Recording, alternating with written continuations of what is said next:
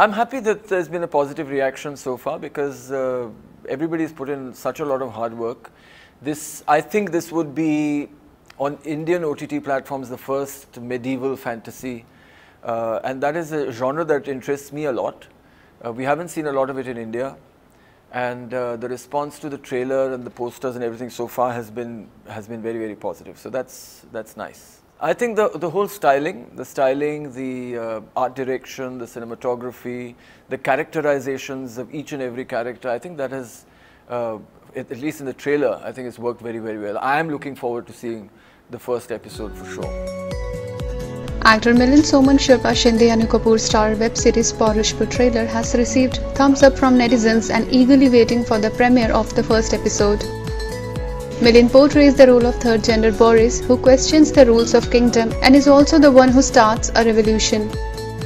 Boris, which is the character I play, who's a eunuch, we try to find the human aspect, you know, rather than the stereotype of what people might think. Oh, this is a eunuch. He behaves like this, or he should behave like this, or he should talk like that. So, but we try to find the human aspect more than the stereotype. You know, so that's so what Sachindra told me, who's the director, Sachindra Vats. He said that, you know, your look is so over the top compared to what your usual look is. It's quite a dramatic character that don't overdo anything. You know, just be as underplayed as you can be, and you know, let your eyes speak more than anything else. So minimal gestures and minimal using a lot of over-the-top body language. So that's what we did when we played any of the scenes. And of course, when there was an emotional scene, there you don't really need to do anything because it's the emotions that really take over.